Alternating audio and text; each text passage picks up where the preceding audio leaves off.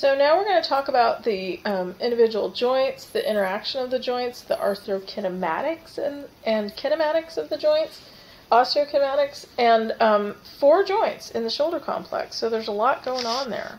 And it really takes interaction from all those 4 joints moving in their normal motion and adjusted properly in order to have normal shoulder motion. So the shoulder is a pretty complex structure.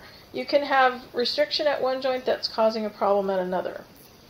So my favorite shoulder joint interaction story recently, actually I've had 2 of these recently. One person was had an infection at their sternoclavicular joint, which they had to have surgically debrided twice. And it really restricted motion at their glenohumeral joint. So after they recovered from the infection, then we had to work on regaining motion in the glenohumeral joint. So pretty interesting. And then I recently worked with a lady who had a fractured clavicle. Same thing. Her clavicle was fractured, and it really compromised the motion in all her other shoulder complex joints. So the shoulder complex functions through interactions of the sternoclavicular joint, the scapulothoracic joint, the acromioclavicular joint, and finally the glenohumeral joint, which a lot of times when we think of the shoulder, we think of the glenohumeral joint, and we forget about the other 3, but they're very important to the motion of the glenohumeral joint. Same thing, if you don't have good motion at your scapulothoracic joint, you're not going to have good motion at your glenohumeral joint. They all affect each other and they all interact. So we'll start with the sternoclavicular joint since it's our first bony attachment to the axial skeleton, our only bony attachment for the upper extremity. It's created by the articulation of the medial aspect of the clavicle with the manubrium of the sternum. It provides the only direct bony attachment of the upper extremity to the axial skeleton. It's stable while also allowing extensive mobility. What a great combo! That's what saddle joints are good at, right? So the carpometacarpal joint, same thing, stable with extensive mobility. So we can grab onto things. Sternoclavicular joint, same thing. So unlike the carpometacarpal joint, the sternoclavicular joint has 3 degrees of freedom.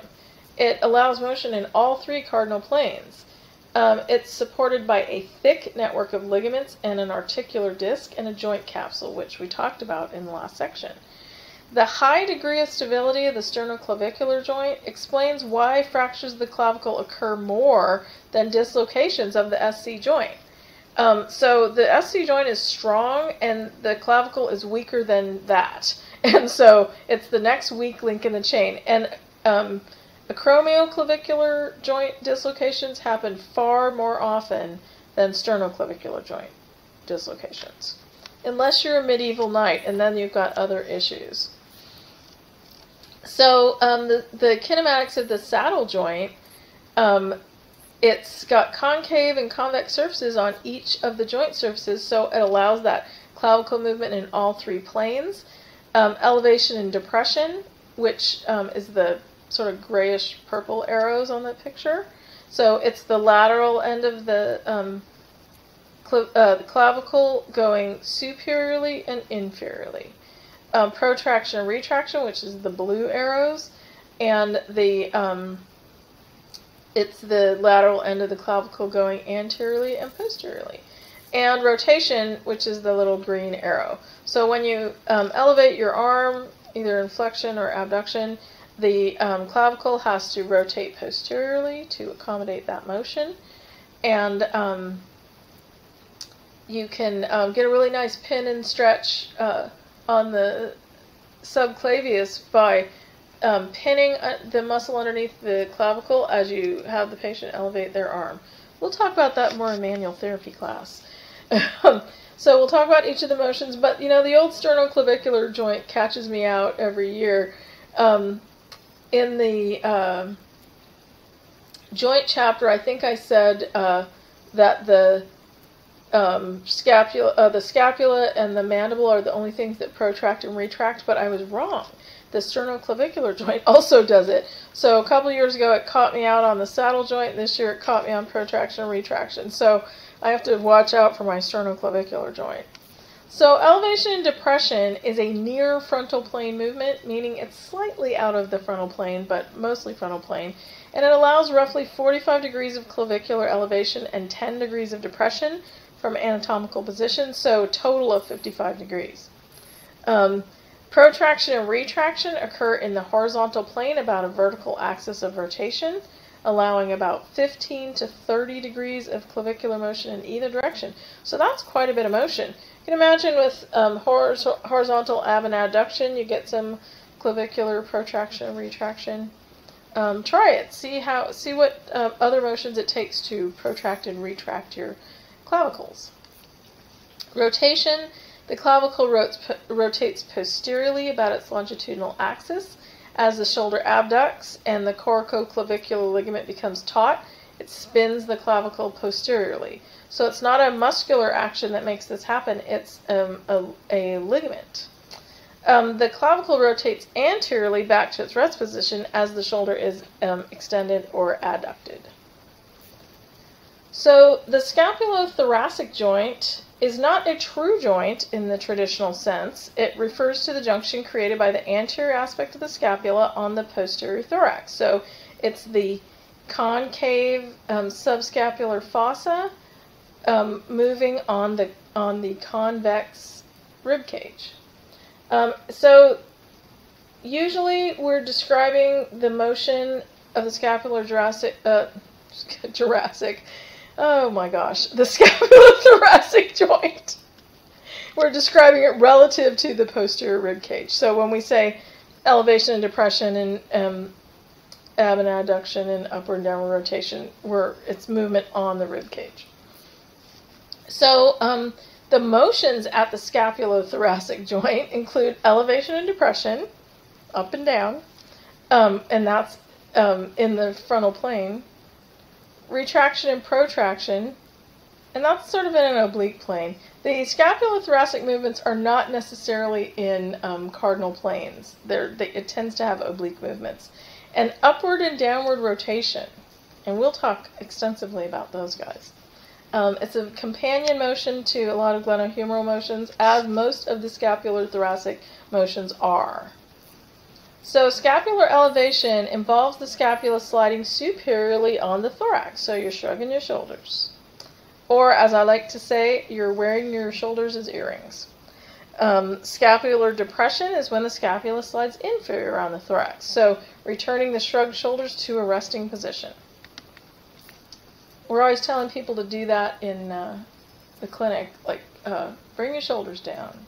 Tuck your scapula in your back pockets. So protraction is the motion of the scapulae sliding laterally on the thorax, and retraction is the movement of the scapulae toward the midline. You could, in all truth, call protraction abduction and retraction adduction if you wanted to, but we have special names for those, just for the good old scapula. Upward rotation occurs as the scapular glenoid fossa rotates upward, and the downward rotation as the scapula returns from an upwardly rotated position to its resting position. So you can think of that like the cup of the glenoid fossa is turning up in upward rotation, turning up to catch some rain or something. And the downward rotation, you're dumping that out. You can also think of the inferior angle of the scapula, because we can't palpate the glenoid fossa. A lot of times when we're in the lab, we are palpating the inferior angle of the scapula, and we're seeing that move anteriorly and superiorly, or laterally and superiorly. And the downward rotation, it moves back to its original position towards the vertebrae. The acromioclavicular joint is considered a gliding or a plane joint. So remember, a lot of planar joints have 2 degrees of freedom, moving in 2 planes of motion. The AC joint is created by the articulation between the lateral aspect of the clavicle and the acromion process of the scapula. You've probably noticed that I use a lot of nicknames or abbreviations for the joints, because there's only so many times a day you can write or type acromioclavicular. So So we'll say AC and AC joint, and people know what you're talking about. So it's an accepted abbreviation, SC joint for the sternoclavicular joint. The scapulothoracic joint is not referred to as ST joint. That's usually the subtalar joint in the foot. That's the only one in the group that doesn't have a nickname. The acromioclavicular joint is the AC joint, and the glenohumeral joint is often called the GH joint. So just those little shorthand things are accepted terminology. So the AC joint is the articulation between the lateral aspect of the clavicle and the acromion process of the scapula. It links the motion of the scapula and the attached humerus to the lateral end of the clavicle. And this is that same picture that we looked at with all those lovely ligaments that are keeping the scapula from dropping off the body. So the acromioclavicular joint allows motion in all three planes. Unlike a lot of planar joints, because it has upward and downward rotation of the scapula, that's the difference. It has anterior and posterior tilting, and it has internal and external rotation in the sagittal plane. So it has some little weird motions because the scapula is a weird bone. There's a lot of motion that can happen in the acromioclavicular joint. So the motions of the AC joint sort of fine-tune the kinematic relationship between the scapula and the humerus. So they're getting things set just right and allow the scapula to maintain a firm contact with the posterior thorax. So that tilting, that's not a motion that we see at a lot of joints. Because we don't have, this is a unique joint. It's a functional joint, and the surfaces are different. So the AC joint is really the scapulothoracic joint's little buddy. It assists it in all its motions. The glenohumeral joint is the one that most of us like to think of as our shoulder joint, or GH joint, if you want to say that for short. It's created by the articulation of the humeral head with the glenoid fossa of the scapula. Tons of motion in all three planes, but not a lot of stability. The rotator cuff muscles provide the primary stabilizing force of this joint. It also has loads of ligaments and the labrum and the joint capsule, like we talked about in the last chapter. So it's a ball and socket joint that allows 3 degrees of freedom, and its primary motions are flexion and extension in the sagittal plane, ab and adduction in the frontal plane, and internal and external rotation in the transverse or horizontal plane. We also have a couple of special motions, horizontal ab and adduction being those special motions.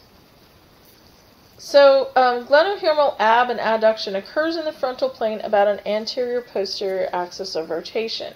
So what does that tell us? It tells us that in order to perform ab and adduction, a muscle has to be either superior or inferior. To perform abduction, it has to be superior to the anterior-posterior axis of rotation, like the deltoid, or it has to be inferior to the anterior-posterior axis of rotation, like the latissimus dorsi.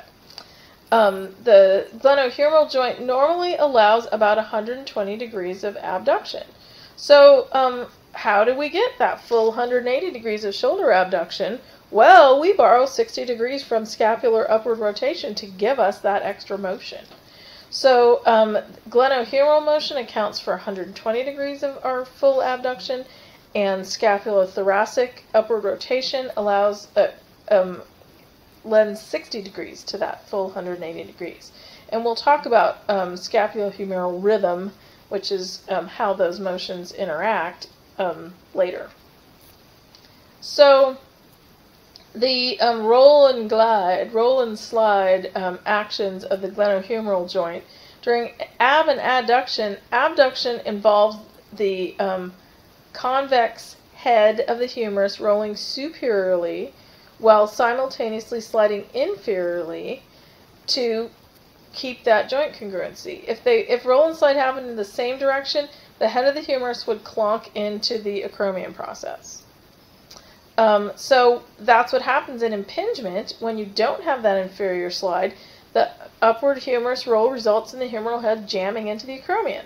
So a lot of times when we're working on shoulder mechanics, doing shoulder mobilizations, we are working on that slide motion. We're doing an inferior mobilization of the head of the humerus in the socket as someone elevates their arm.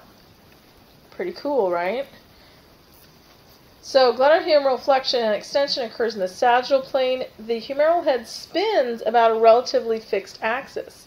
So for abduction, we get that roll and slide. For flexion and extension, we're actually getting some spin because of the geometric orientation of the head of the humerus, which is kind of interesting. About 120 degrees of flexion and 45 degrees of extension are available in a normal joint. The 180 degrees of shoulder flexion is obtained by borrowing 60 degrees from scapular upward rotation. So internal and external rotation of the glenohumeral joint occur in the horizontal plane about a vertical axis of rotation. So in order to have a line of pull for internal rotation, a muscle has to have a medial attachment to a lateral attachment. Let's go from medial to lateral and pull medially. In order to, and it has to be anterior to the joint. If it's posterior to the joint, it has a line of pull for external rotation. So in internal rotation, the anterior of the surface rotates medially. In external rotation, the anterior surface rotates laterally. Okay? We'll look at bones in people's arms in the lab and figure that out. So the convex humeral head rolls and slides in opposite directions on the concave glenoid fossa with internal and external rotation. So it's very similar to the hip joint. With ab and adduction, we also have horizontal ab and adduction. So horizontal ab and adduction are weird movements because they do not start at anatomical position. They actually start with the shoulder roughly in 90 degrees of abduction. So we're making a giant capital T with our arms. And the movement of the humerus towards the midline in that horizontal plane, that is adduction, and then movement away from the midline in the horizontal plane is abduction, horizontal abduction.